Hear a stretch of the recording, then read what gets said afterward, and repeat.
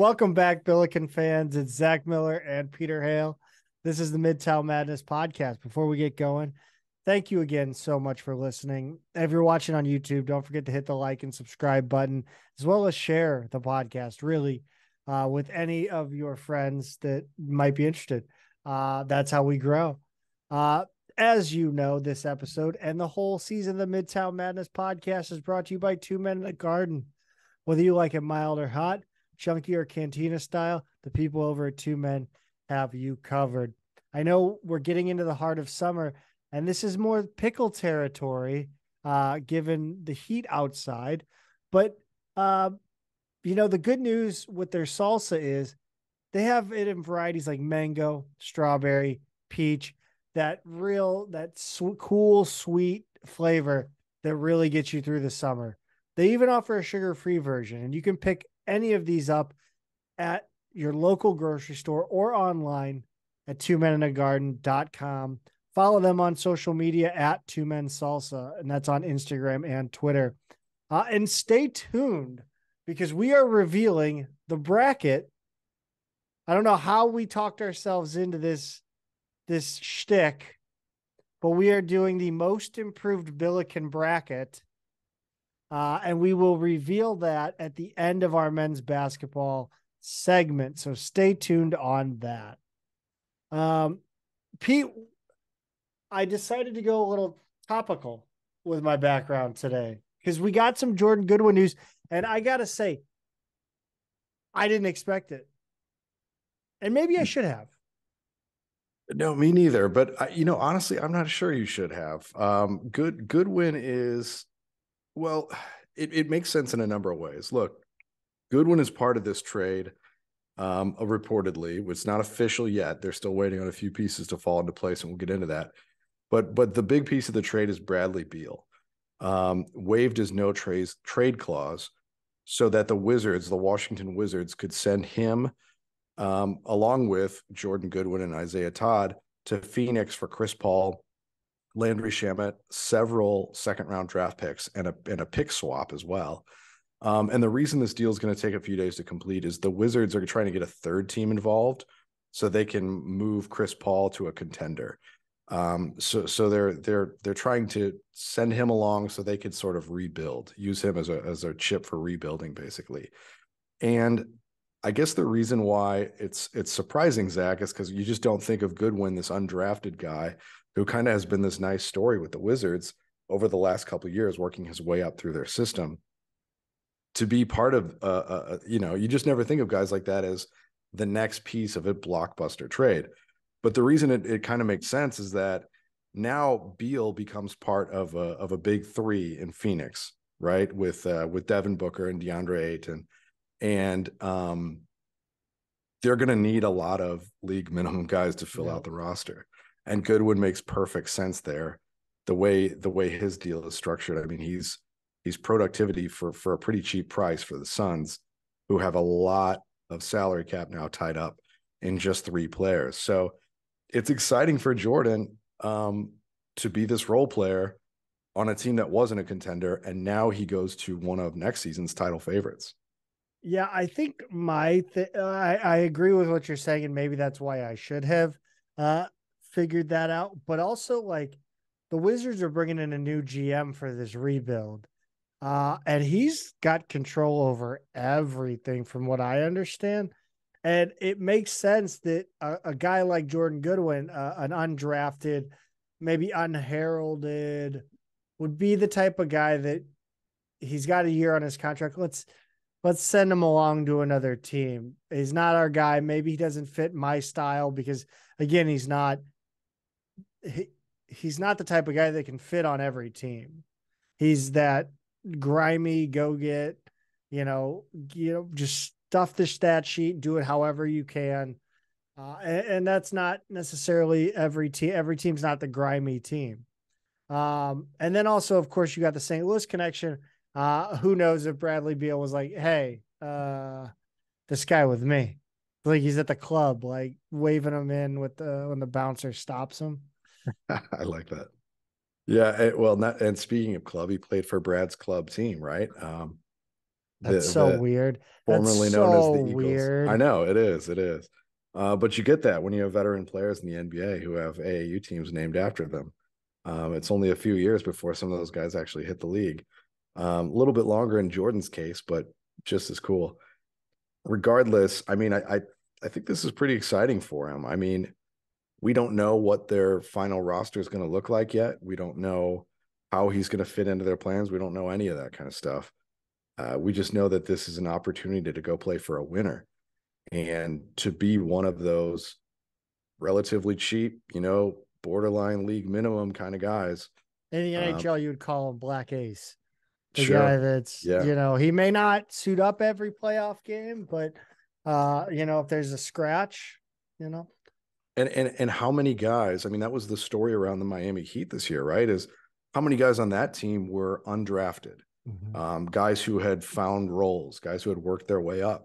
It was like more than half of the Heat's roster who had kind of been undrafted and worked their way into the rotation, been really effective players for their playoff run that went all the way to the finals. So we've seen very, very recently, like, what can happen if you've got the right core of players at the top and the right supporting cast around them. Anything's possible. And credit to Goodwin for being in the right place at the right time, I guess. And he's going to get a pretty cool opportunity here. I hope he does get the same level of minutes and opportunity that he did in Washington, right? One of the sort of the counters to this, Zach, is we talk about the reasons why he makes sense to take along to Phoenix, but or even, with a new GM in Washington, why it makes sense to move him along so a new GM can bring in a crop of unknown, untested players that he believes in, that he's got his stamp on. But at the same time, Goodwin's the kind of guy who he's, he's got that dog in him, right? Like to use that cliche, and an undrafted guy who's worked his way into some minutes and become a little bit of an underdog fan favorite for some of the hardcores in Washington. I think he had kind of become that guy. So it's a shame that the people who kind of got a little bit of a connection to him there are going to lose out on that now. So I hope the best for the new GM and what they're doing there, because that's a franchise that just hasn't won much ever. And at the same time, I'm even rooting harder for Jordan in Phoenix. I know we're not an NBA show, and I think I don't make any secrets that I don't care for the NBA. It's just not my cup of tea, not my favorite basketball to watch. I don't have a team. I can't really get into it. But I thought this year's NBA finals, because I'll watch the big events, like any sport really. Like it could be like team handball. Is it the world championship? Sure, why not? But I think this year was kind of a breath of fresh air. You had a guy like what, Jokic? Is that it? That's right.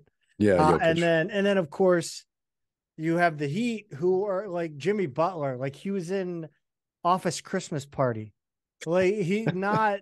I mean, he was kind of a big deal in Chicago, but like he really flew under the radar, partly because I think the Bulls just stink. But yeah, like it's nice to see guys that aren't, that aren't just superstars putting together a super team. Now I'm going to enjoy watching a super team next year because our baby boy Jordan Goodwin's on the squad. So, yeah, I think it'll be I think Billiken fans might enjoy a trip or two down to the Phoenix area, to take in a game in the middle of winter up here. Yeah, for sure. Two of my very good friends live out there. I don't think either of them listen to the show.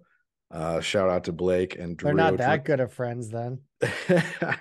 Touche. Drew was my freshman year roommate at SLU, and he's out there. And then yeah, my buddy Blake, who I met after college, is out there as well. But Blake actually, he sold his condo. He lived in the tower, the condos across the street from the Suns Arena. It was kind of like in between the two downtowns. Talking Stick.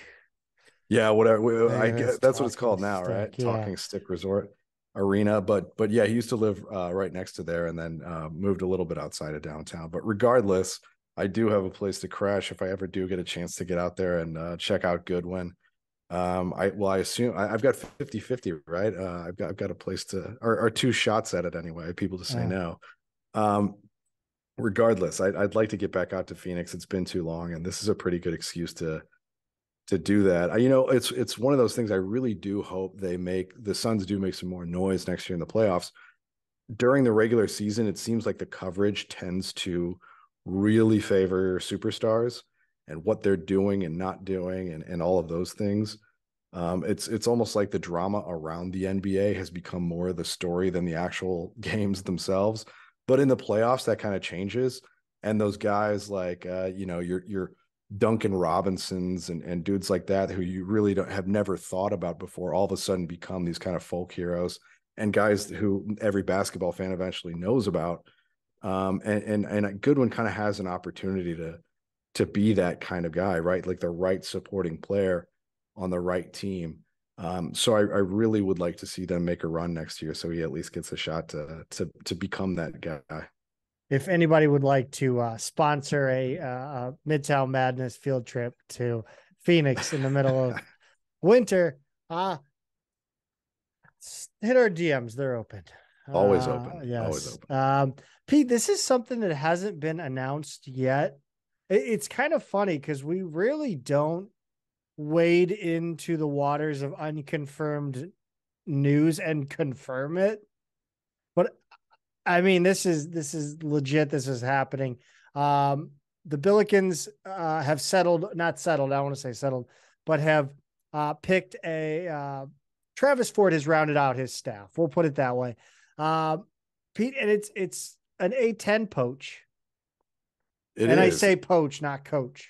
Yeah, it's Charles Thomas from Duquesne. And if SLU's own directory is to be believed, SLU.edu's directory, Charles Thomas is in there as an assistant basketball coach. And yeah, he's a longtime Keith Dambrot assistant who spent 6 years with them at Duquesne after 7 years at Akron. They actually met. Dambrot was an assistant at Eastern Michigan when Thomas was playing alongside his twin brother Carl there in the late 80s and early 90s. Both of them went on to play in the NBA, by the way. I think they are one of 9, if I remember this little trivia tidbit right from his bio, one of 9 pairs of brothers to play in the NBA. Is it brothers or twins? Twins would be more. I don't think there's any twin. Like, well, I mean, Brooke and Robin Lopez, yeah, for sure. Collins, right? Jason and Jerron Collins. Yeah, the Zuback might be twins. I'm trying to think. Wasn't there a Duke, or was that just the Singler brothers? Did Kyle Singler have a brother? Or wait, no. Who am I thinking of? Plumlee. Well, there were 3 Plumlee brothers, but they were all different ages. No, they were it was like 6 years, 3 brothers kind of thing.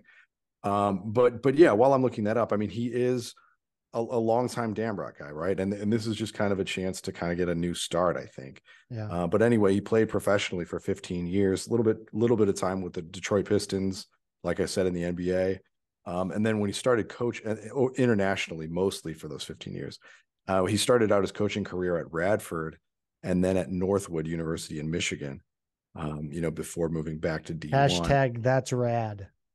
Yeah, that's right. Shout out Jack Raboyne. I'm still trying to make that happen.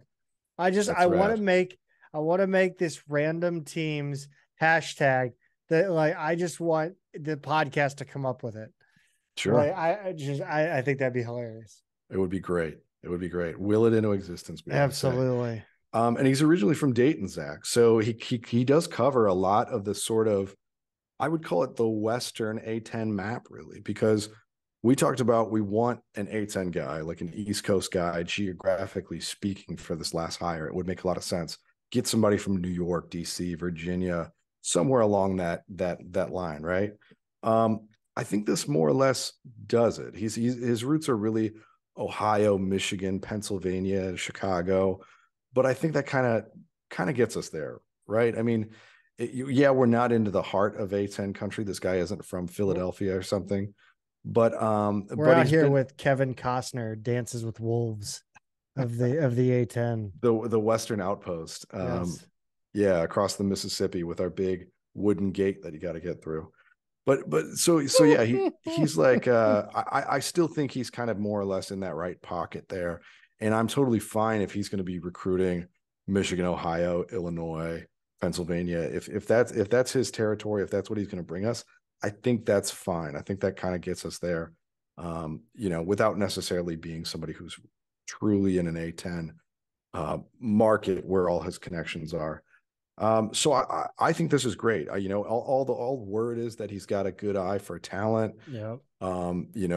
Keep in mind that Duquesne was picked to finish last in conference last year, and they were a 20-win team. Yeah. And it may not have been against a very strong schedule, but they still won 20 games and they weren't supposed to.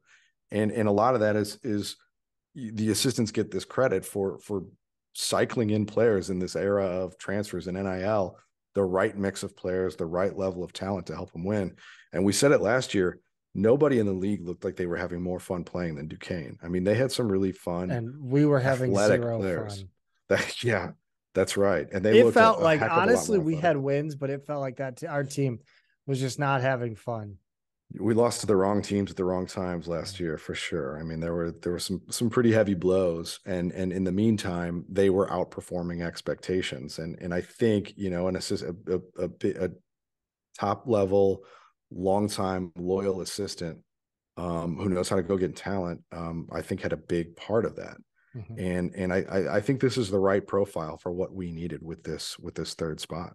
Yeah, I agree. I think it's funny because we got a tip that it was an A10 coach that we were gonna hire, and of course, in my infinite amount of time I spent sitting on the couch, I decided to go for a look, and I actually wrote off Duquesne because of the long history each assistant had with him. Mm-hmm. And so I was shocked. I think I had a guy from GW, or a guy from Dayton as well. But I think this is super important because you mentioned the eye for talent, and we're talking about, we're getting into the Billiken Victory Fund and the cluster Charlie Foxtrot that is the NIL, and can we compete with NIL? No, I don't think we can. That's just the facts. And a guy like, I think it's very smart to bring in guys like Harry, like this guy who are touted as eyes of talent, like that can find those diamond in the roughs. You look at, you had, other guys on that Majera staff, but Harriman was on a staff that was primarily looking for guys that are flying under the radar, that love to play the game of basketball and love to work hard and are smart. And that is how we're going to have to win, at least in the short term, because we're not going to outspend on NIL. I mean, a VCU, I think, would outspend us. A Dayton, because they're such a small market and their fan base is so rabid. I think I don't know if we can. I would imagine we have bigger benefactors, but not the sheer amount they do. So I really do. I think these guys that are good at finding under the radar talent is going to be huge for us going forward. Yeah, I think so. I think that's all absolutely true. And, bonus points if he can do it kind of in areas that are going to be places where we can get people to St. Louis, places where their families can go see him on the road, all of that good stuff. By the way, Zach, I did look it up too. It is the stat was twins. He and his brother Carl are one of 9 sets of twins to play in the NBA. I think I've got most Muggsy of the rest Bogues of them. and Manute Bol, right? Right. Yeah, of course. Yeah. Horace and Harvey Grant. Jason and Jerron Collins, Brooke and Robin Lopez. That's so we've got 4 of them, right? Marcus and Markeith Morris. Tom and Dick Van Arsdale. Caleb and Cody Martin. Yeah. And then we've got Amen, and I never say his brother's name, Usar Thompson, who are playing right now. Oh, okay. That makes sense that they're playing, because I'm like, who? It's the brother that I always forget about. I knew about Amen Thompson. So there are 9 different sets to have played in the NBA, and they're one of them. And yeah, so anyway, there you go. There's a little bonus trivia for you today. Pete, this next item on the list will mark the point where we know more about this player than we did about Daniel Rivera. I think you're probably right about that. Now, this is a walk-on who, with little to no fanfare, has made it on to the Billiken social media pages, but I guess not on the roster.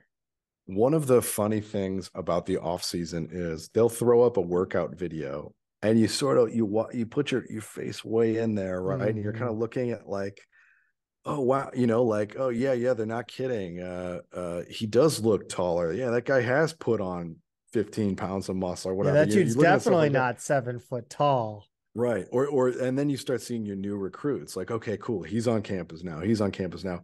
We saw a guy, a big, clearly a big, with long, Moppy hair. kind of moppy, long curls past the top of his ears. Looked like me my sophomore year of high school. I never could get curls like that. Oh, I got the curls, but they never got the girls. That was my downfall. Well, I guess it doesn't help when you're like, 81 pounds or whatever, right? It's funny you say that because I was like 4'11" my freshman year of high school. Not even kidding. Yeah, I think I remember that. With glasses. So obviously I was raking in the ladies. Yeah, form an orderly line. I was Heisman posing all of them. Respectfully. Right, of course. So we look at this guy and we're like, is that Steph? Is that the kid from the Netherlands that we talked about a few weeks ago? He didn't grow his hair out all of a sudden, did he? And we're like freezing the video, looking at a picture of him, like, I don't know if that's him or not. It might be. This is kind of a weird angle. And of course it's not. We find out it's Alex Noakes, a 6'8". He's listed at 218 pounds, forward from Victory Rock Prep in Florida, where we did get Markai Strickland, and who else was out of there? Traore? I think it was Traore came out of there. But you're the expert on that one. Yeah, so two guys recently came out of there, but he's originally from California. He actually appears to have played at 4 high schools in 4 years in California. Oak Park as a freshman, Santa Monica as a sophomore, Brentwood as a junior, Beverly Hills as a senior. So he gives you the whole tour of LA over his high school career. I have no idea what's behind the moves, the transfers there, anything like that. I would bet money that Austin McBroom went to one of those schools. Yeah, I'm not going to take you up on that because he very well may have. I know Tanner Lancona, the other Southern California kid. Okay. He came from Santa Monica something. Okay. No. He was Rancho Cuca. Rancho Cucamonga or something? Yeah, like famous cameo in the movie Bring It On. Okay, yeah, that I think Lancona went there. And Austin went to Campbell. Not that it matters. He's the kind of kid who would go to 4 or 5 schools in 4 years now, though. I just don't know how you do that. I don't know what's up with it either, because these are also schools, like, I've been to LA enough to know these aren't all right by each other. It's kind of odd.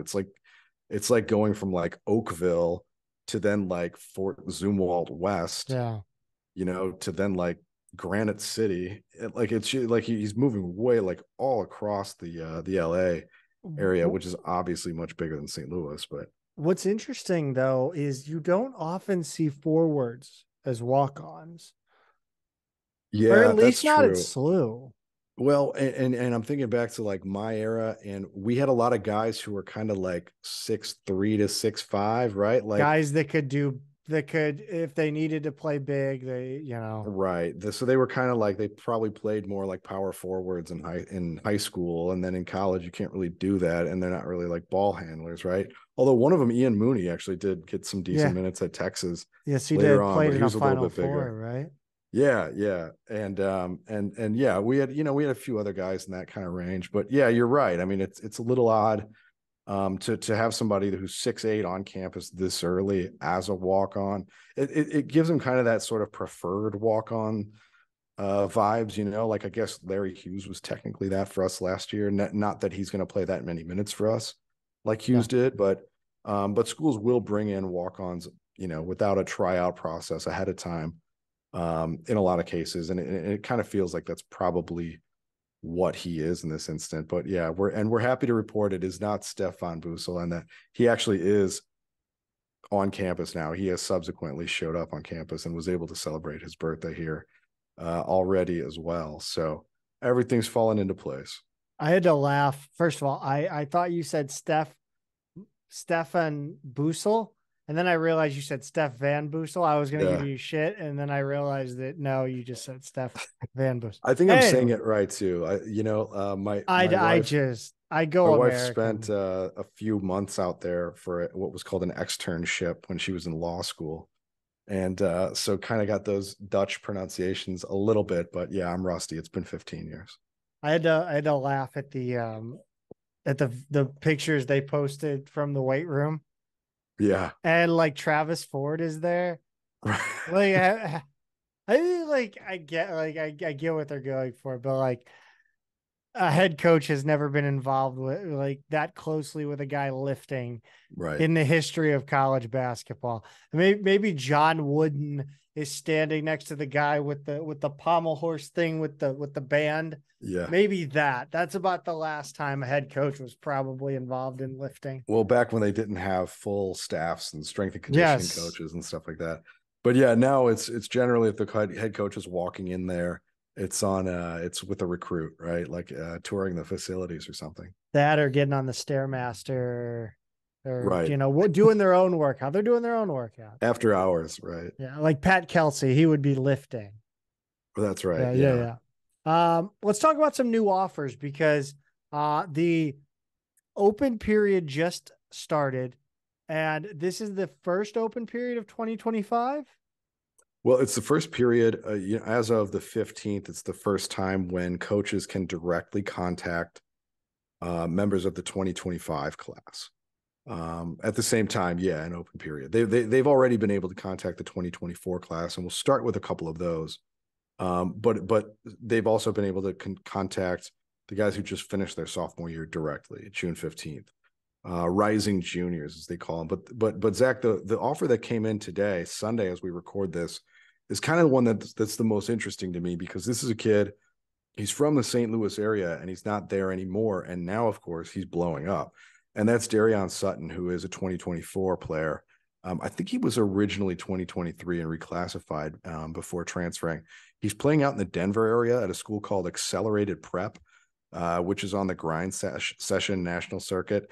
It's not accelerated. Look, it's not like an Oak Hill or La Lumiere or one of those schools that's a lot more established and has kind of, tacked on a nationally competitive basketball program. It is a newer sort of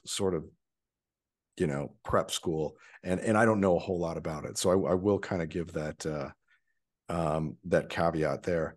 But regardless, they play on the grind session. So Hillcrest, where Jimmy Bell went, same deal. They played on that as well. He's playing for Young and Reckless AAU team, which is out of Chicago. Funny to me. I know. That's the Rob Deerdeck brand. They literally use the logo. It's this. I don't know if it's one of those things too. I don't know like how many high schools around the country just flat out use a college or pro logo, right? Yeah. I don't know if this is a case of that or if he's like, I'll throw a few bucks at an AAU team. No idea. I don't think they're on one of the shoe circuits though. I think they just play independent events. But regardless, we've recruited this program before, and it's based in Chicago. But he's from O'Fallon, Missouri, and he was actually homeschooled. So he played high school ball for a couple seasons with what was called Gateway City Elite, which is like a Christian athletic program for homeschooled kids. I can't imagine the level of competition that he's playing with that program is anywhere near what he would get somewhere else. But instead of going to like a CBC or a Chaminade or a whatever school in St. Louis, he just moved right on to a national prep school. But so it's kind of a bummer that he didn't stay local, but regardless, he's one of the most unique talents in this entire class. I've been wanting SLU to offer for a long time. I know he's been on our radar because, Tate and others have been following him on Twitter since he was a lot younger, and he really didn't have the attention. It wasn't just that he was playing for this homeschool program. Basically, he was also playing for AAU teams that, weren't on shoe circuits, didn't get much attention. And I know he's not in the UIBL or anything right now, but like a couple notches down. So I've been really wanting us to offer for a long time. Now he's grown to about 6'10". He's long, he's lean, but he plays with like a guard skill set. He thinks of himself as like a 2-3, like a wing, right? He can handle the Victor ball. Wembayama out here. Yeah, all he needs to do is grow 6 more inches. He's so he's got those guard skills, right? He can handle it, pull up and shoot, break down defenders off the dribble. He gets to the rim. He can pass it a little bit, but he's so big and long that at the other end, he's like rebounding, blocking shots. He's got great footwork. The best comp I've seen so far is Lamar Odom. If you can kind of remember what he looked like as a younger player, high school, college player at Rhode Island. That's kind of what he looks like. But I think he's like raw but polished at the same time. And I think when you're that long and lanky, you're just going to kind of look like that. As far as I could tell, Zach, as of today, my count is that he has 34 offers. I don't know if those Jeff are all Harris number of offers. Yeah, no kidding. Committable right now, I don't know. But I have to think that he's going to get more because his trajectory has been incredible. He's been one of these kids who was just starting last fall to kind of get some attention, nationally speaking, and now he's just absolutely blowing up. I mean, he's really been incredible at AAU events. There's a clip of him dunking on one of the top prospects in the country, the kid from Indiana whose name it's escaping me right now. But yeah, dunking on him after That'll blow you up on the TikTok. It will. It was all over social media when it happened a couple weeks ago. So look, SLU's hope is being late with an offer like this to a guy who's now got power conference offers all over the place. He's visiting Creighton this week. I know. The hope is that you can get him to come back home, and that's a compelling part of the pitch. So I'd also like to think like Tate and others have a long relationship here, and that the offer is more of a formality.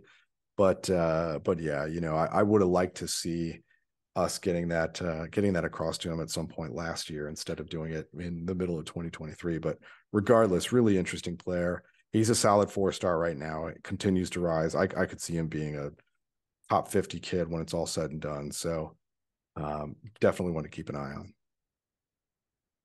I feel like we haven't had a Chicago recruit in a while, and it looks like we're actually focusing on that a little bit.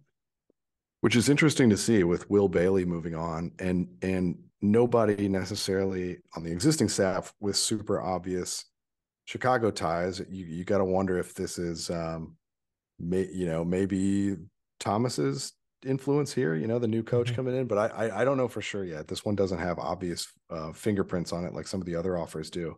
But yeah, this kid's his name's Daniel Johnson. He's a 2024 recruit. Not to be confused with the late great Daniel Johnston, but he's from Chicago. He attends Brewster Academy, or I should say, will attend Brewster in New Hampshire this fall. He actually graduated from Whitney Young High School before reclassifying and announcing his post-grad year. So he could have been a 2023 recruit, basically. And it looks like SLU's the first to offer since he announced that. So that kind of gives an insight to where his recruitment might be going. He plays for the Illinois Wolves AAU team on the Under Armour Association circuit. He's basically a 6'7" wing, athletic, sound, nice mid-range game. He's got a good head fake, one dribble, pull up mid-range thing, kind of like a Jimerson. He likes to go to his right and do that, but he gets to the rim well too. I mean, he's got a good frame. He's a little under 200 pounds, listed at like 190 in most places, but good shoulders, strong. He looks like he's ready to play college physically, I would say. He's got some other offers, but they're all from before he reclassified. Bonaventure, DePaul, Illinois State, Nevada, Akron, Toledo, and Northern Illinois are those offers. Some of those schools had coaching changes or other things happen since the offers, and he reclassified. So I don't know how fresh any of those are, if he could actually take him up on one of those in the spring. Guess we'll find out. But in the meantime, SLU has offered since he's become a 2024 player, and yeah, he's a solid looking player. I think we were wondering what was going on locally because we hadn't heard a lot locally, and then we hear about Sutton, and this other one. This is a really intriguing player, and I'm kind of excited about this one because I think he's obviously local, but I think he's a Billiken fan.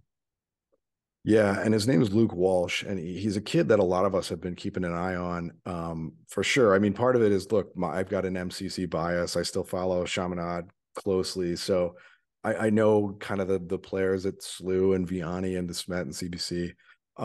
He's on a pretty good young core Vianney team that his dad actually coaches. So they're an interesting team. And at Vianney last season, he scored 18 and a half points a game, shooting over 39% from three. And it's the shooting that really is what stands out on this kid. Last year he was listed at 6'1". Right now for Brad Beal Elite, he's listed at 6'2". I think that's about right. But Zach, he will just straight up pull up and shoot from anywhere. I mean, his range is unbelievable. He's a really good 3-point free throw shooter, just an absolute sharpshooter. And then if he can get open on the catch and shoot, he's an even more effective shooter than he is off the pull up. He's not really a point guard. If you look at the way Vianney played last year, it was definitely kind of a guard heavy system. They move the ball around a lot. So it's not like they don't have like a Yuri who's got 10 assists a game. But yeah, he's definitely a scoring guard, not a point guard. And for Brad Beal, he's averaging 13.8 points a game. This AAU season, he's actually shooting over 40% from three. He's hit a couple game winners. Just been really, really effective for them. I like him a lot. Look, if he were a few inches bigger, he would have a totally different profile. I think you'd have Mizzou, and well, Mizzou actually already is kind of sniffing around, but I think you'd have like K-State and Kansas and some of the other, bigger programs in the region, probably being a little more aggressive with them. They're certainly circling, but the offers that he's got at this point, George Mason, although I think that was when English was still around and recruiting Missouri.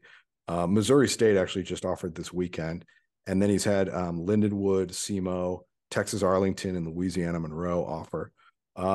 So look, Missouri State's the latest one to jump in a few days after SLU, but I think SLU is the strongest on paper at this point. We'll see if he grows anymore. We'll see if he kind of adds more of a total guard package to his game, but his shooting is undeniable. And I think there's, for a kid who can do that, I think there's going to be a home for him at the very least as a role player at a place like SLU. Yeah, I think guys like I'm gonna say this out loud. I think guys like Luke Walsh and Gibson Jimerson. No, well, guys like Luke Walsh, watch Gibson Jimerson and it's representation. It's not only the obvious, but again, it says, hey, I can go in there as a sharpshooter and working with this coaching staff. And if I put in the effort, I can get where Gibson Jimerson is. Yeah, and look, I don't want people to think they're the exact same player because Jimerson came in 3+ inches taller than Walsh is right now. Right. But with his range, that kind of In the solves gym. for some of that, right? I mean, if you can shoot like Steph Curry, you can be small like Steph Curry. Austin McBroom, Zach, pod favorite. He's come up twice now. He was under 6 feet tall. Yeah. Walsh is already a few inches taller than he was, and he was as much as I hated the kid, a really good 3-point shooter.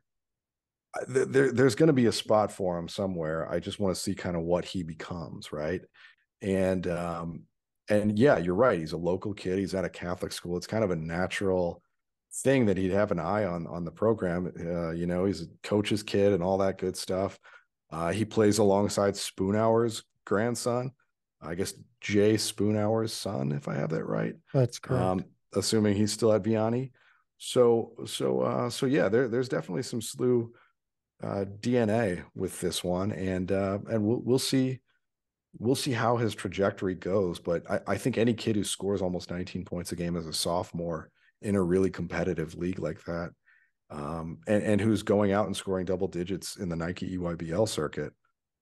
I mean, come on, like he does something that is valued everywhere, no matter what his height is, or what the rest of his game is. So yeah, this is one that we've been tracking, and we'll continue to be keeping an eye on for sure. A little more A10 backyard recruit here, 2025 out of Dexter, Southfield in Massachusetts, Pete. Yeah, this one's the most surprising because SLU is his first offer. Now this is a Harriman recruit here, Zach. He's a 2025 kid named Sam Hughes, 6'6", good size shooting guard from Dexter Southfield School in Massachusetts. He does appear to have reclassified from the class of 2024. And like I said, SLU is his first offer. He plays AAU for Expressions Elite, which is a Nike EYBL program based up in, I think, Boston. There's not a ton out there so far about him. Being a little bit, some of the Northeastern kids can fly a little bit under the radar until later. But he does look like a pretty good athlete from what I can find. And most of it is kind of a sophomore year highlight package that is on Huddle. I say sophomore year. That was his sophomore year at, I think, Needham High School in Needham, Massachusetts, where he's from. And then he appears to have reclassified and transferred. So I don't know if that means 2 sophomore years, 2 junior years, however you want to look at it. Senior year and a post-grad year, that appears to be what he's doing. He looks like fairly athletic. He's known as a shooter. He's got good size, roughly Jimerson size. And from what I can gather, he's a pretty good defender as well. No other offers, but he's got interest from some other A10 schools, a couple Conference USA, MAC, the AA, Ivy. He's got, I think, 3 or 4 Ivy League schools kind of sniffing around, and then a few others as well. So SLU's definitely early to the party on this one. And, we'll see what we can kind of gather about him over time. But so far, he's definitely kind of the most mysterious out of any of the names on this new offer list. Harriman really is tireless. He's tireless, Zach, and he seems to like to be the first one to really get in front of a player, right? Like some of the European players are just guys you didn't see anything about in terms of their U.S. recruiting, and then all of a sudden we've offered or they're committed. And I think it is meaningful to a kid like this to be the first one in front of him saying, here we are in Atlantic 10 school. And we've got an offer for you. So again, we've talked about other recent recruits, not just Walsh, but some others who are physically more like him, and they can kind of point to Jimerson and say, you've got stature like this kid, you've got a skill that this kid has, and here's what he's done over the course of 4 years. And that's a pretty attractive pitch for so far lightly recruited 6'6" kid.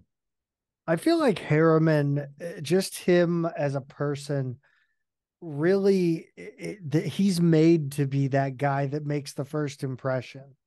I mean, he's very much an Australian version of, in my head, he reminds me of Charlie Spoonhour.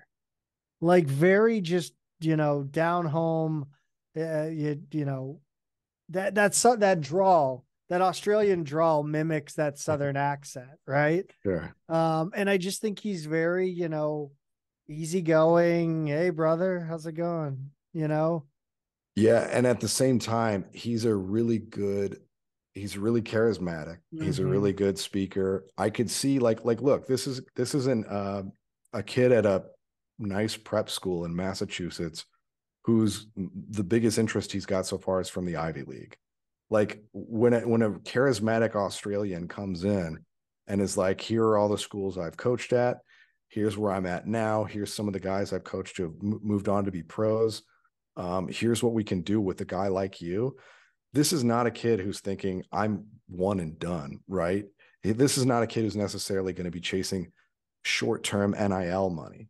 It's a much different pitch. And I think Harriman is he's a unique, appealing person to kind of have be the one to go into somebody's house or school and make that initial pitch, to a genuine Northeast prep school.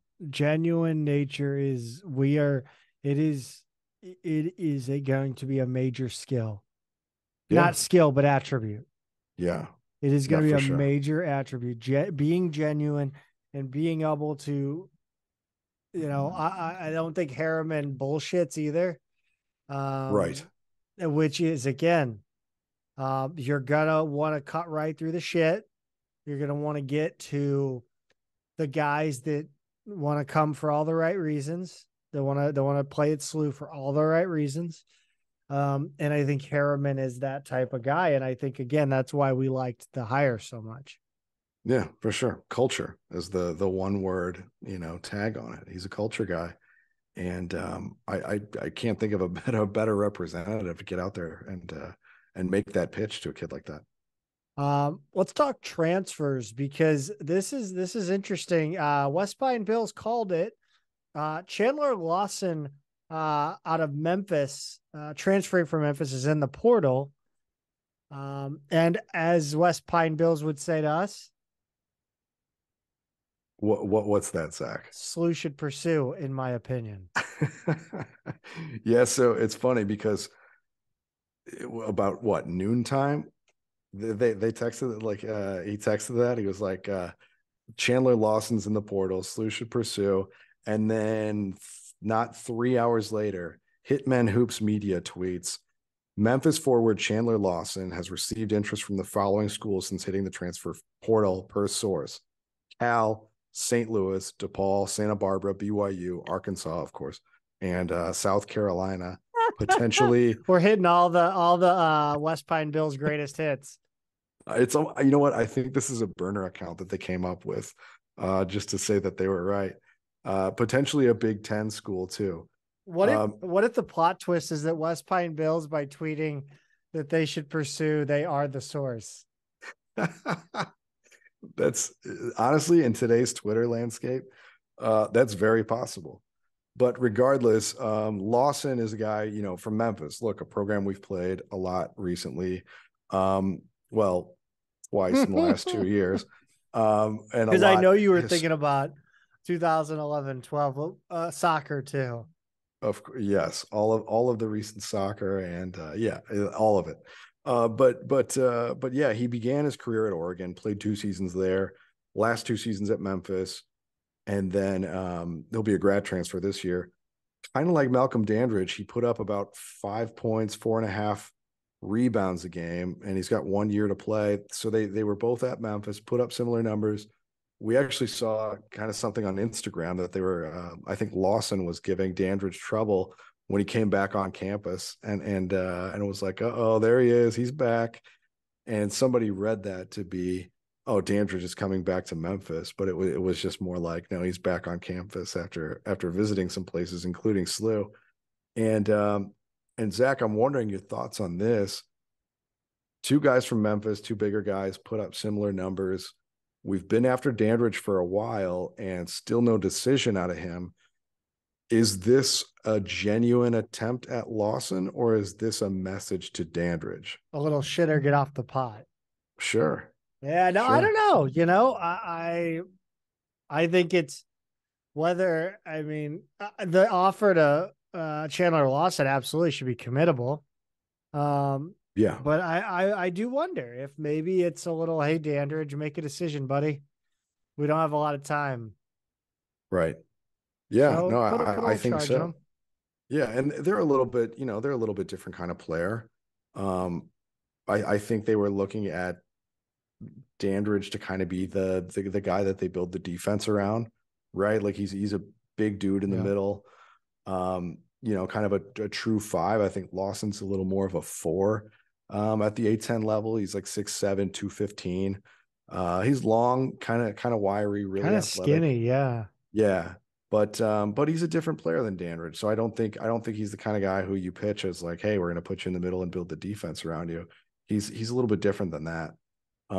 So, look, I think SLU has a use for both of them. If they want to use Azawiro more as that kind of starting 5 and then go a little bit more athletic at the 4 with Dalger and Lawson, I could see that. It's unquestionable that they're going for size, athleticism, and depth in the front court. Three things that we've kind of been lacking in recent years, just going with centers basically. So look, I would take either of them. They both make sense to me. Maybe on paper, I think Dandridge might be a little bit more what we had in mind, but yeah, absolutely. I think it should be committable. I agree with you there. I want to get to these rule changes in college basketball, but I feel like we should talk about another rule. And the rule is when Peter's back in St. Louis, he always gets 2 men in a garden. It's funny you say that, Zach, because let's see, about 36 hours ago, I was there and I was at Schnucks in Richmond Heights. This dude doesn't call me. Unbelievable. Look, I ghosted everybody this weekend. I was back with my family and I had family obligations and it just wasn't happening. Okay, for the listeners, Zach has gotten up and removed his headphones, but yeah. Look, I did the most important thing though, Zach, and that's on the way out of town. We stopped at the Schnucks on Clayton in Richmond Heights, and I picked up a little bit of salsa. They didn't have a lot. I'm going to be honest with you. They only had two on the shelves. Schnucks has let me down. Yeah, I mean, they had a lot of each, but they only had the mild and medium of the regular salsas. The medium they had in white and green lids, which they did for when I saw it at Straub's, the Cantina style, that was, not quite as chunky as the normal one, had a white lid. And I thought that may have been what was going on, but I shuffled through a few of them and I didn't see that little sticker that kind of tells you like what's going on. So it looked to me just to be the same thing, just with a different color lid. But regardless, they had a good stock of those two varieties, but that's all they had. They didn't have anything else at this one at the moment. So I grabbed a couple, and yeah, you're right. You even though you didn't know I was in town, you knew that somehow telepathically you knew what I was doing in town, and that was picking up 2 Men in a Garden salsa at Schnucks, which you can do too if you're in the St. Louis area, or if not, you can go to twomeninagarden.com. You can pick it up online, and they have $9.99 shipping anywhere in the country, I think, except Alaska and Hawaii. So go pick some up for yourself and see what all the fuss is about. Pete, I'm going to selfishly start this off with the rule that I have been trying to implement for 5 years in college basketball. And that is that the second man to a loose ball on the floor, if he touches the other player, it is a foul. I am tired of players on the floor being open season. It really is, Zach. They for all of the things that they kind of call tight. That one is you're absolutely right. It's crazy. Like somebody jumps on a ball and you're kind of like, okay, this can only go one of a few different ways, and then somebody just barrels into him, and it's one of the most dangerous allowable plays in the game. That really kind of blows my mind. Like you can land on somebody's leg or back in a way that's really damaging. And I don't understand that most of the time it doesn't appear to be a play at the ball either. I don't know if that's like what could distinguish the call if they were to implement that, but so rarely does it look like that. It just looks like a rugby scrum. Like I am going to go to Brooklyn this year for the sole purpose of finding Bernadette McGlade. Did she just resign, by the way? Did I hear that? Is that wrong?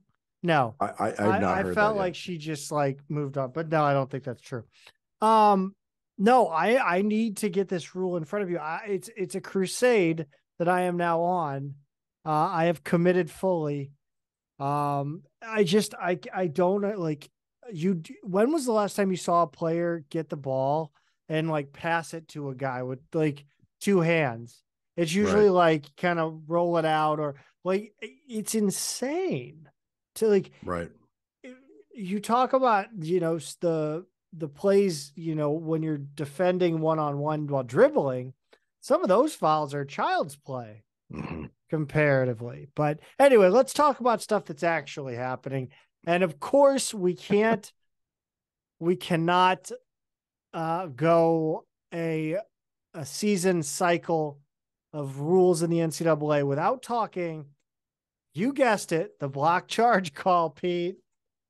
And tell me if this one makes sense to you, Zach. A defender would have to, this is the new rule, a defender would have to be in position to draw a charge at the time an offensive player plants his foot to go airborne to attempt a field goal. If the defender arrives after the offensive player plants a foot to launch toward the basket, officials would be instructed to call a block when contact occurs between the two players. A secondary defender would still have to be outside the restricted area arc to legally draw a charge. So that doesn't change. That makes sense. And I now that I've read this out loud, I do think it makes a little bit more sense to me. They're trying to push it further to where they're trying to push it to where it is impossible for you to draw a charge without standing there for a while. Right. Yeah. No. I think this is right too. I think I've for years been wanting them to go more in a direction where they're favoring the offensive player more than the defensive player, right? So the defensive player would be more susceptible to the foul call. I think they call way too many charges. I think part of it is because it's fun to call charges. That is not part of it. That is the whole thing. Right. Like they're out there. Like if I'm going to have a highlight reel, my charge call is going to be on there. Oh, dude. It's like not Liam Neeson, Leslie Nielsen in Naked Gun or whatever, when he's the umpire.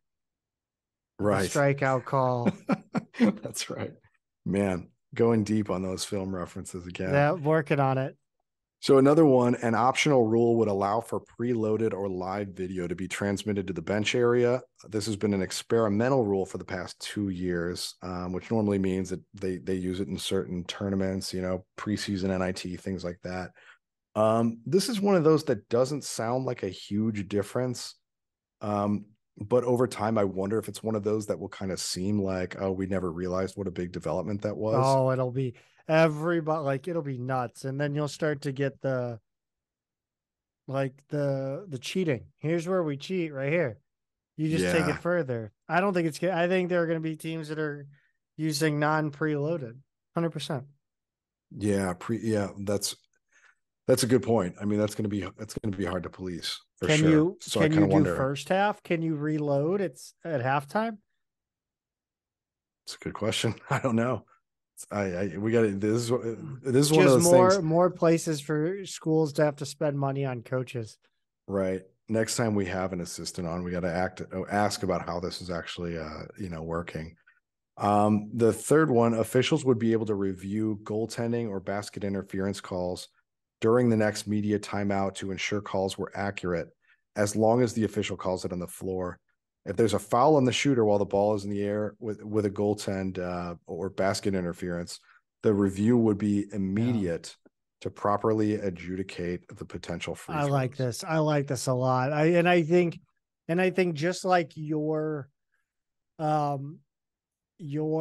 take on the block charge, I think this should. The ref should very much err on the side of that's a goaltend. Yeah, I think so too. And this is also where if it's a borderline call, it's one of those you got to get right. Yes. You can't have like a game decided on something that should have been a basket that wasn't a basket or vice versa. I think that's one you got to get right. This isn't like a foul that's a judgment call, like how much contact is allowable, that kind of thing. I mean, this is really like a yes, no, like, was it a basket or not? You got to get it right. Pete, this one is like, there's so many of these rules that are just, I don't know. They're gray areas. I like the way this one is worded though. Non-student bench personnel would be allowed to serve as peacekeepers when an altercation occurs. Assistant coaches, medical staff. Right. Non-student. So it can't be a student trainer, but if if a Tony Breitbach, for example, if he's the head athletic trainer, throwing it around, and if he wants to get out there and he's finally got his moment. He's been watching the guys hold everybody back. Yeah, in the NCAA tournament. That's right. Now he gets to hold people back. He's doing it like Yeah, that'd be great. No, he's moved on to bigger and better things. But yeah, you're non-student, right? So any paid salaried coaches, trainers, etc. can be peacekeepers. That's interesting. I mean, look, it's not necessarily I don't want to be in the Is this the Anthony Grant rule? except he's the one who needs to be restrained, Yeah, right? yeah. Well, that's But why, it's like, that they named the rule after him because he's a violator of it. right, Yeah. right. Well, I don't want to be the The the Jordair grad jet rule. the grad assistant who's in the way of like a Hassan French haymaker or something like that. No, no, no. I don't think people realize until you're actually out there how big those guys are, how big and strong some of these guys are. So look, I guess a lot of the coaches were former players, but hopefully this is one that leads to less fighting, suspensions, etc., and not more. You mentioned not realizing how big these guys are. Like, this is the first time watching the College World Series where these guys visually look like children. This is the first year to me that college players just are children. Like, it's They look insane. you've hit that age, huh? I think there's that much of a gap, like, culturally. Mm-hmm. Like, the language is completely different. I don't know what the hell they're saying. You're in your 30s now, man. It's You're crazy, well dude. into it. I know. See, yeah, I'm at the age where it's not only that, but like I'm just rooting for the last few pro athletes who are older than me to hang on. Adam Wainwright, pitch until you're 60, dude. Just somewhere other than the Cardinals. Be nice. I like this next one too, though, Pete. Under 2 minutes, when a coach requests an out of bounds play be reviewed, that team would be charged with the timeout if the original call is not overturned. Well, what happens if you don't have a timeout? You don't get to review? I guess you or would you call a 2-shot foul? Well, yeah. I mean, I guess if you want to review it, maybe if you don't get it, it's a technical. I agree. I like it. Yeah, I don't know. Not a technical, but a 2-shot. I mean, but could that be gamed? Like, save time? Oh, yeah. I'd have to think about that. It would have to be a technical. Right. That's right. To where you wouldn't get possession. Right, because you could so you say you're down 1 and you're going to have to foul anyway on the inbounds. Challenge every time. Yeah. So, right. Yeah, that's a good point. Go ahead. Sorry. Anytime the ball hits the rim and the offense retains possession in the front court, the shot clock would be reset to 20 seconds. This is the Billiken basketball rule. Why? Remember this happened? And nobody understood why the shot clock didn't reset. It was a pass towards the rim. I don't remember the play at all. It was like it wasn't a shot, and the ball hit the rim, and everybody's like, "Why didn't the clock reset?" It was a home game. That's all I remember. Anytime the ball hits the rim and the offense retains possession, the shot clock would reset. Okay. So I didn't know, and nobody in the arena knew that it had to be a shot. Okay. So they were just saying, yeah. So what this rule does is say now something like that, like an incidental rim contact, would still result in it resetting to 20, which I agree with. I think is the right thing to do. Yes. It makes no sense that that there would be a differentiation. Well, and it's better to have a rule based on something that does or does not happen and not intent, right? Like a player could argue, no, that wasn't a pass, it was a shot, or vice versa. It removes that ambiguity. I was thinking I had another rule in my head that just brought up, and I can't think of it now.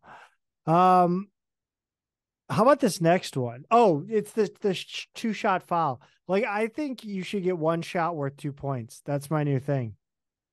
1 free throw worth 2 points? Yeah. If you get fouled in the act of shooting, it should be 1 shot worth 2 points or 3. Wow. So I just mean, it makes raising sense, the right? stakes of the Well, free no, it throw. makes sense though, right? Because you're shooting already for 3 points. Now, the penalty for the other team for fouling you is that you have a free shot at making that same basket. I bet players would not like that No, not at all. because they've gotten used to the extra downtime, from Yes. the additional free throw. Having one free throw every time I means think a lot less of a breather. The G League tried it. I don't know if it's still going. It's interesting. I wouldn't mind seeing a game played I like that. I did a complete 180 on this. I hated it the first time I heard it. Then I thought about it, and I was like, no, it actually makes sense because why would you trade one shot? Why are you punishing the team, making them make 3 shots to get 3 points when they were trying to make one shot for 3 points? I don't know. Yeah. Anyway, this next one is all about flagrant fouls. If a player is called for a foul, and instant replay officials see that the foul is a direct result of a flagrant 1 or flagrant 2 foul against the player who was originally assessed a foul, officials would be allowed to remove the foul on the player who was flagrantly fouled. The word foul is a lot in that, appears a lot in that sentence. Yeah. So basically what this is saying is like, we're battling for a rebound. You hook and hold me, and then I hip toss you. And right. You get called for the foul. I do not. Right. Okay. Yeah, I think that's if this is what you're saying and how I'm reading this, I think I like this. I think this makes sense. Yeah, like I'm like, if you elbow me in the face and then I flail back and elbow somebody in the face. Right. So it's a domino effect, I guess. Yeah, no, yeah, this makes sense to me. If replay shows that someone else was like the real violator, yes. I think this is progress. Because how many times do we see replays and you're like, wait, what? That's on him, and it's clear like the worst foul was on the other guy. So yeah, I like this one. This is the first one where I'm like, nah, dude. A timeout would be able to be granted when a player has possession of the ball, even though the player is airborne. An example would be a player grabbing a loose ball and calling the timeout before landing out of bounds. So you don't want that guy to get that timeout. Didn't it used to be like that though? You used to be able to do that because like I think I think Frank Cusimano even said this at one point that Drew Diener was the nation's leader in calling a timeout while falling out of bounds. Like that was a total Diener move. He used to do that all the time. Well, you could have you had to have a foot down. I think I mean, dude, I feel like this rule has been changed like once every 15 years. But all I can think about is the Fab Five. Yeah, well, he wasn't falling. He was trapped in the corner. Yeah, but like and like about to pivot out of bounds. Yeah, right. Yeah, but this one, like, I don't like it. It's too much like bang bang. Like it's adding another block charge. Like you're just gonna have coaches and players pissed that they didn't get the timeout called. Well, is it just the player who can call it? Has to be. A player would be granted a timeout would be granted when a play. It doesn't say that the player has to be the one calling it because it does seem like an opportunity for a bailout timeout from the coach. Right. But also this is almost like you're getting into NFL, is it a catch or not a catch territory, right? Like when does the player have possession, right? Yeah. Until any part of his body touches anything that is out of bounds. But does he have possession at all? I mean, that's the question, right? Now you've moved a timeout from a black and white, a timeout is a timeout is a timeout to a judgment call. Yeah. Like shouldn't we be taking judgment calls out of the game? I think this, I'm going to have to consult some older people like myself, but I think this is the sort of reinstituting something that used to be. I thought you were giving me shit for being young and dumb there for a minute, and then I realized, oh, No, you were looking for historical context. no, I I thought like you were just I thought I you were dismissing swear, me because I was young. I was like, that's really out of I character. swear you used to be able to do this. I really think you could. I guess I just got to officially They verify that. probably flip flopped it at some point. I'll side with you. I'm sure they have. I don't recall it. It does I make for some ridiculous plays, like somebody who's way out of bounds and you're just like trying not to land on the scorer's table or the cheerleaders or whatever. it's like And one fall in wrestling. He's like holding his shoulder up. yes, yeah, it's a lot of like Royal Rumble save Yes. kind of Yeah, it's moves. Kofi Kingston out here jumping on the table. Exactly. Jesus, that's a real niche little It tangent there. is. It is. Um there's another flagrant issue here. And I don't know, has this ever happened? Has anyone accrued this many flagrant fouls? And if they have, what kind of asshole are they? I was just gonna say that I cannot think of an example of John three in a Chaney's game. Temple guy, that This guy. is, so they're saying if a player commits 3 flagrant 1 fouls in a game, the player would be disqualified. Look, you can get a flagrant foul in bad luck, right? Like just Yes. the way you bring down a rebound, not knowing a guy is right over your shoulder, that kind of thing. I cannot think of a time where somebody's actually gotten 3 in a game. This is the Um, only time I could think of it ever happening. Was the John Chaney sending in the goon versus St. Joe's. right. But even that, was it 3 times?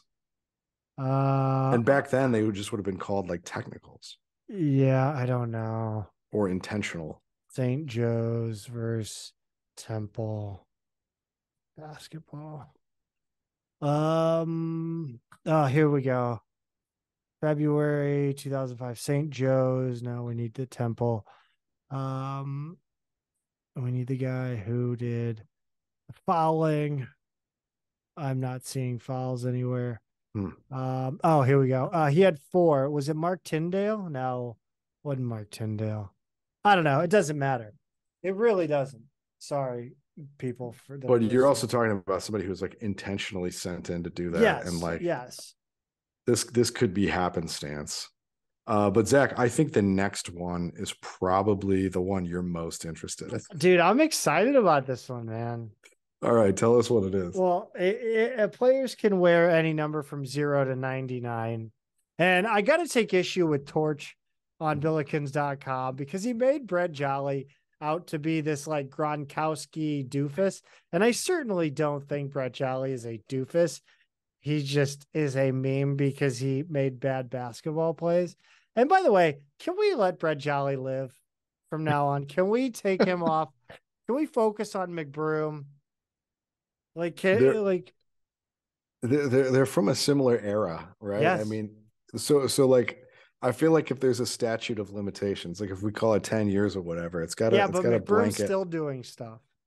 Okay, that's fair. That's Yeah. fair. All right. And yes, how long before 69 gets banned? Or retired, which happens first. That's so someone wears it and is a legend. But look, I don't know. I mean, I always thought like some of the other numbers were kind of dumb. I just like some of the numbers that NBA players wear now. Um, I don't know. I associate maybe it's just like the era I grew up in, but I associate numbers like that with like Wayne Gretzky's the only one who's allowed to do it. And everybody else, it seems like I don't know. Feel like a lot of Russian players in like the 80s and 90s when they first started coming over, you should, picked really high numbers. if the only way you can wear 69 is if your last name is Logan or Preston. I'm not. I don't. I want to keep the show family friendly, Zach. I'm just saying, unless it's a tribute to Bill and Ted, you Yes. don't get to wear 69. All right. As long. Yes. Fine. Fine. That works for me. But Uh, what? So what number would you wear then if you could do anything? oh man, anything like 66. I was a big Rick Ankiel fan when Sure. I was a kid. Yeah. So yeah, 66 was like the number I always wanted for baseball, but never could get. So I think I go with that. What about you? 10. I keep it simple. I like 10.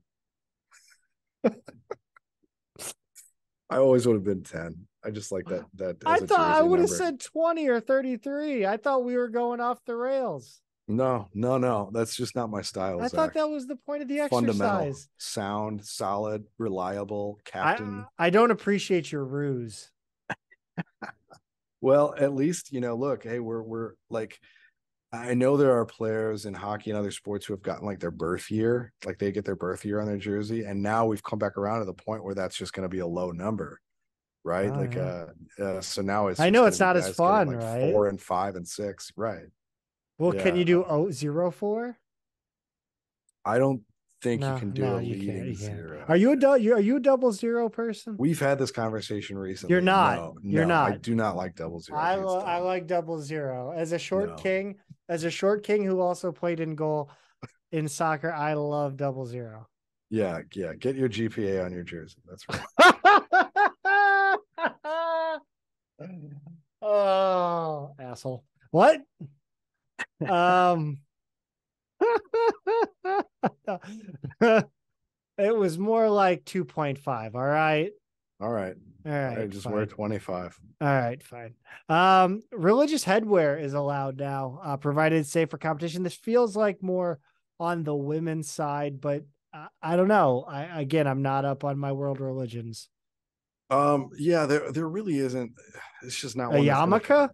Yeah, I mean, there was a guy who's close to me in age named Tamir Goodman. I don't know if you remember him. They called him the Jewish Jordan. He was this high school basketball player who was like from one of the more strict sects of Judaism. Had to wear his yarmulke all the time. And he was in high school, he was scoring like 45 points a game. He's just an unbelievable player. And he went to Maryland for a little bit in college. He was that level of recruit. But it really did become an issue because he couldn't play on Saturdays, and it was just like, yeah, like with college basketball, it's just like not gonna work. So it was a whole thing. But he did play overseas in Israel for a long time, and I think he's still over there now running camps. He was a really actually fun player to watch, but yeah, like just a super conservative. I don't know specifically what denomination of Judaism, right, that he would have been. But that's one from like the late 90s, early aughts that I can think of where he was at least in for a little bit in major college basketball. But for the I most think a part, Jewish school pretty much runs like NAIA or D3, right? Like there's one that's like killing it right now, right? yeah, like a yeshiva or Yeah, I think so. I don't know. I'm not really sure, but Yeah, no, I was I'll just have to look in it. yeah. Yeah. I, No, but I vaguely have memory of that, and I also wondered why, and then I forgot about yeah, Shabbos. I really think you're right. This is one that you're just going to see more in the women's game. And I don't think it's probably going to be much of an issue. I think there are ways to like tie it with your hair that's just not going to be different than just Yeah, long no. hair. I So, mean, it'll be yeah, or like a swim cap, or sure. something like that. But But yeah, I think this is fine. Makes sense. what is this all about? I Red, don't,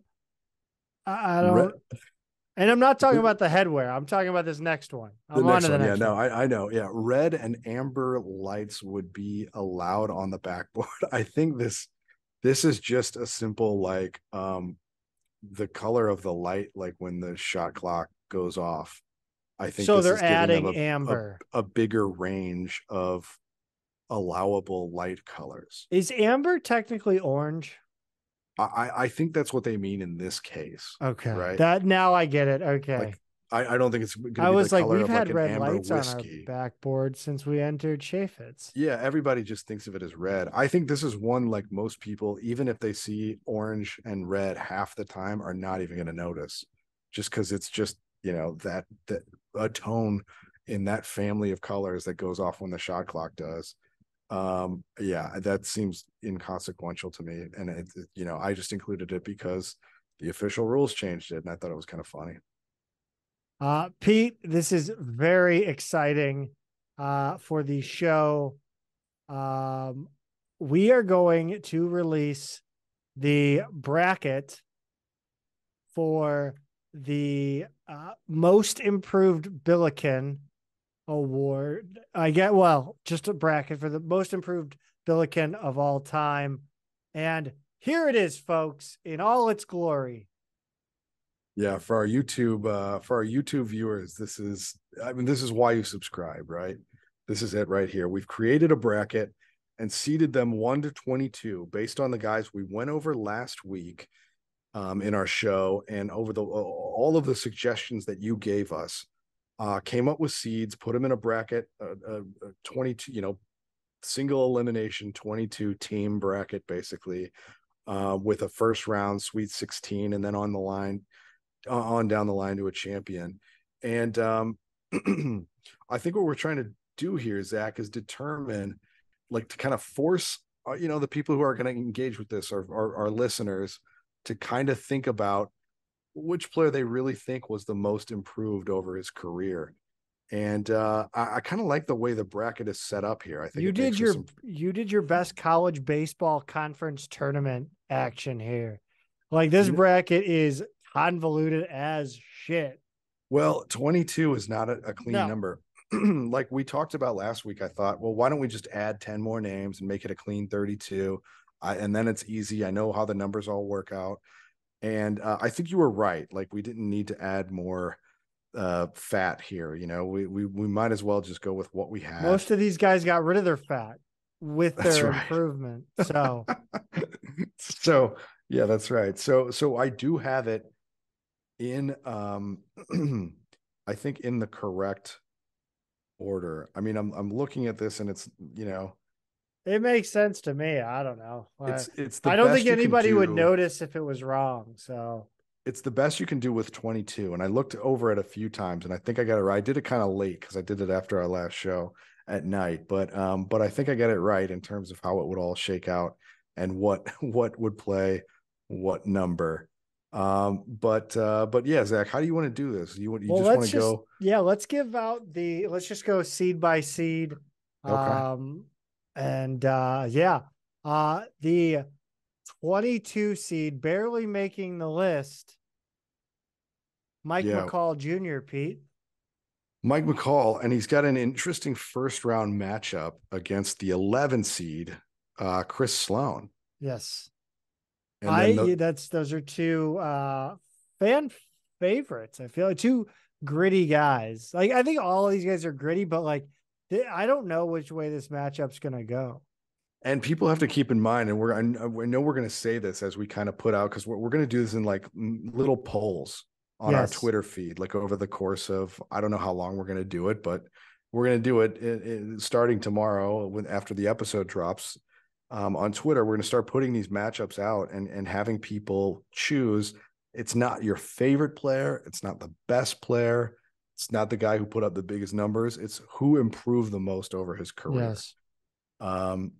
And then right above that, or do we want to go with who they would play? I really don't. I mean, let's just go up the bracket and then we'll move over. Yeah. Okay. To the people that are getting buys. Okay. Then what's our next first round matchup here? So we'll have two big men, Chris Heinrich and Rob Lowe. It's a matchup of a foreign player and a pseudo foreign player, one with full New Zealand citizenship and one with partial German citizenship. Next one up is a friend of the show and a Billiken legend. Well, it's actually not a Billiken legend. Oh, sorry. He's a very good player. I jumped the gun there. I got excited. When I put his name in there, Zach, I had that exact same thought. Like, do I need to put the first name in too? But we've got John Duff. Clearly you proved that idiots will mess this up. Yeah, this is definitely one that we'll explicitly say in the poll. Yes. We've got, like you said, friend of the show, number 15, John Duff, against number 17, Carlos McCauley, who I do not believe is the son or grandson of Easy Ed McCauley. Next up is a Billiken favorite, definitely a fan favorite. Even post grad, he's a Billiken favorite. Jordan Jett versus John Redden, Pete. Who, by the way, is another fan favorite. I think he showed up in here because he really is that dude. Like people love John Redden, and he was one as I was looking at this doing this whole experiment in the first place. He didn't put up huge numbers at all, but people remember his defense and being just such an essential role player when he was there. Um, it's I think that's what really got him in this bracket in the first place. So I like that matchup a lot. Two cult fan favorites, maybe one more obvious than the other. This next matchup that you're going to announce is going to tear people apart. This will be the thing that breaks the fan base finally. They may be mad. People are going to be mad at his seed here. Number 13, Dwayne Evans against number 20, Jordan Goodwin. Yeah. And I think people are going to be upset about that seed for Goodwin, but they shouldn't be because they are wrong. They're just going to have to deal with it. Yes. And they're going to have to make their decision and they're going to have to justify it. Yes. We've got Erwin Claggett versus Ryan Luchtefeld, two guys that are still majorly involved in the St. Louis community. Very much so, and in two more fan favorites, if I do say so myself. And the Luchtefelds, the only double last name in here, only set of brothers in here, so they're the only ones who have the first initial. Even though Carlos will certainly confuse some people, but Zach, the 16 and 18, 16 Luchtefeld, 18 Claggett go on to face some of the toughest competition of their careers. Well, they do. The one, however, seed, hold on. Let's get to the guys that don't have that know their opponents in the bye. Okay. All right. Sure. We've got the 7 seed and 10 seed. Pete, you're gonna have to remind me on first names here. I know that's Rich Neem. Oh, it's Jeff Harris. Yeah. Jesus Christ. Come on. That's your favorite. Well, yeah. Oh God. He's never gonna speak to me again. No, he's done with you. Jeff Harris is the 10. Jeff Harris and Rich Neiman. Rich Neiman's the number 7. So a classic 7-10 matchup. Tough call in the they don't have a play in because they're a 7 and 10, just like the 8 and 9 across the bracket. It's a tough call here, Zach. Neiman and Harris. I mean, 7-10, it's not quite a coin flip in the actual NCAA tournament, but it's certainly a tough call. But the 8-9 definitely is, and I don't know if this one will be interesting. I can't say if it's a coin flip or I know. Yeah, Vujukis Leonard at the 8 and 9 with Ian getting the 8 seed. I don't know. What's your first instinct here? I think Ian. I mean, I think most of my perspective is from that of like Ian played when I was a kid, when I my happiest, I guess my most joyous, unworrying memories of Billiken basketball, right? Like I wasn't like I loved it, but I wasn't deep into the knowing yet. So I think Vujukis has a special place in my heart, but we'll see how the fans vote. And Jesse Leonard, though, is one of those, like, I think he might be our only representative from the 70s. He's an early 70s player. And I think he's one of those, like, if people really do their homework when they're doing this. Nobody's doing their homework, Peter. Well, those who they're much like me. They're not doing homework. those who remember him, though, I think he's got a pretty solid case there as a 9. Could make some noise in the bracket. You never know. One of the few players on this list that didn't start at SLU. He is a transfer, and he will play the winner of Chris Sloan and Mike McCall Jr., and that is Mo Jeffers. Yeah, Mo Jeffers is the 6 who will take on the 11-22. So the way this sets up is that in the Sweet 16, it would be like an actual NCAA tournament where the 2 highest seeds of any matchup would add up to 17.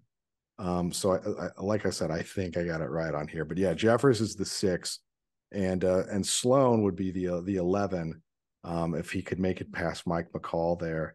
Mo Jeffers is one, like I said in the show last week, I never would have thought of him as a contender for this. It played just 2 seasons, and I thought of in my mind they were both great. I had no idea how big an improvement he had from junior to senior year. So yeah, he's an interesting test case here. This next one is an old boys club special, Pete. Yeah, yeah, for sure.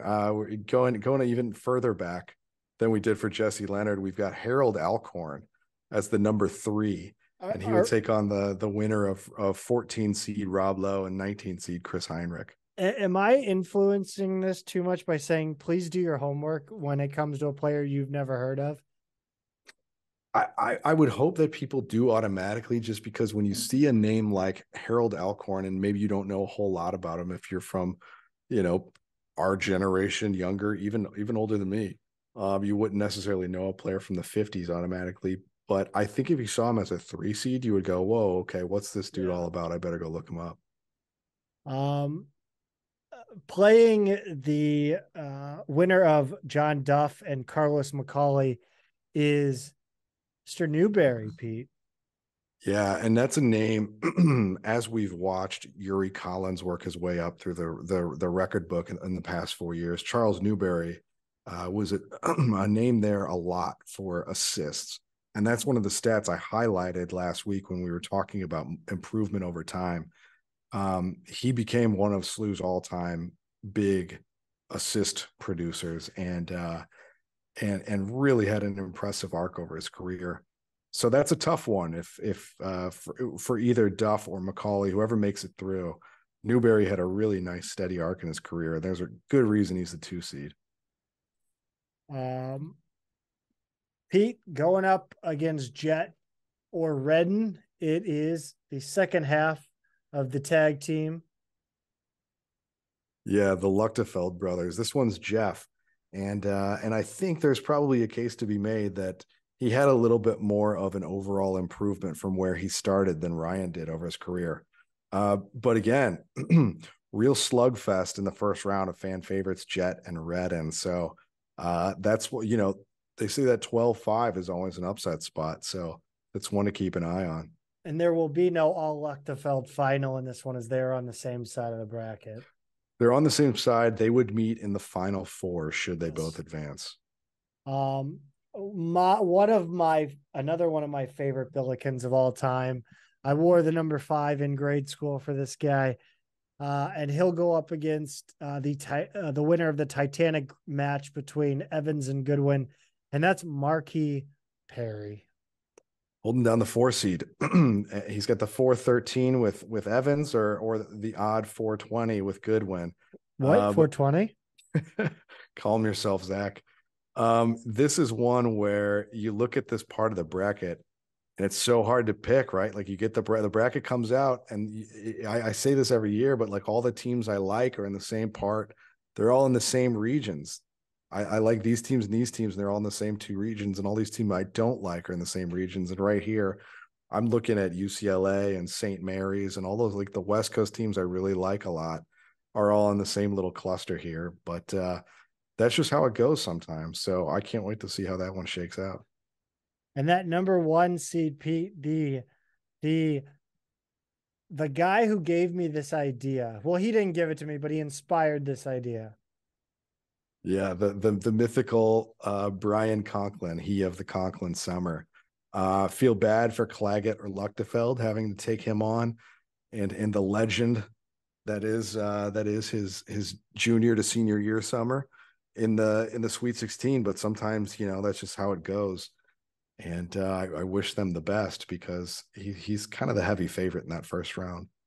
Yeah, this will be fun, and I hope we can tag some of these more current guys, and they can get in on the fun and start making their case. That would be, I could see Ryan Luchtefeld getting in on it. I could definitely see like a Jordan Jet getting in on it. Rob Lowe, maybe. Chris Sloan is 100% going to start lobbying. Especially because he was there kind of in the same era as Mo Jeffers. I think they would have overlapped by 1 year, if I'm not mistaken. So So yeah, a lot of good potential for the social media aspect of this thing. All right. Well, now we're going to move away from basketball here. Actually, we're not going to move away from basketball. We're going to move away from men's basketball. The women's basketball team named a new associate head coach. And at first, I thought they hired the old head coach of the Toronto Maple Leafs. And then I realized I misread the name. Yeah, and Zach, one of the things I meant to do before this show was actually figure out how to pronounce his last name. Colleton. It's Colleton. It's Jimmy Colleton, Colloton. A lot of O's, couple L's. All O's, yeah. But yeah, we thought I thought, I can't speak for everybody. I thought Rebecca Tillett would go with another assistant, but she's back with the sort of dual associate head coach look for the staff. When Ryan Micheletti moved on to the Slippery Rock job, that left us with one associate head coach left, and I thought we would kind of keep it there.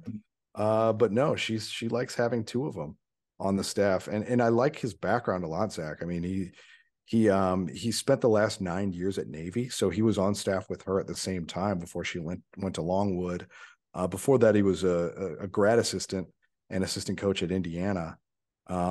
Also spent a couple of years in that stretch. I think while he was with Navy as a scout for the LA Sparks of the WNBA. He went to Wittenberg College, or I guess it's Wittenberg University here in Ohio, where he also started his coaching career as a student assistant, and he's from the Chicago area. So he gives us kind of a lot of those geographies that I think make sense for SLU as a program.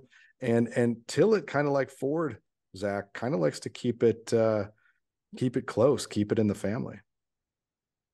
Yeah. It is interesting. I can't argue with her results, man. Like, I would say maybe go with somebody different, but like, go with what works. Yeah. Pete, we got some bummer news. I mean, we saw it coming. We knew he was transferring, but it's official. Toby Gillen, our baby boy Toby Gillen, is heading to Ole Miss. He is, but Zach, I mean, one of the things that you and I talked about here is it was cool to see Coach Bell acknowledge that this was happening. It's probably what's best for him.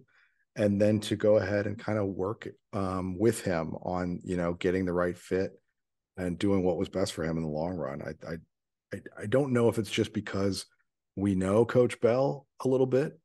Mm-hmm. And we've talked to Toby before and things like that, but you don't always get the idea that coaches work this closely with the players who are heading out.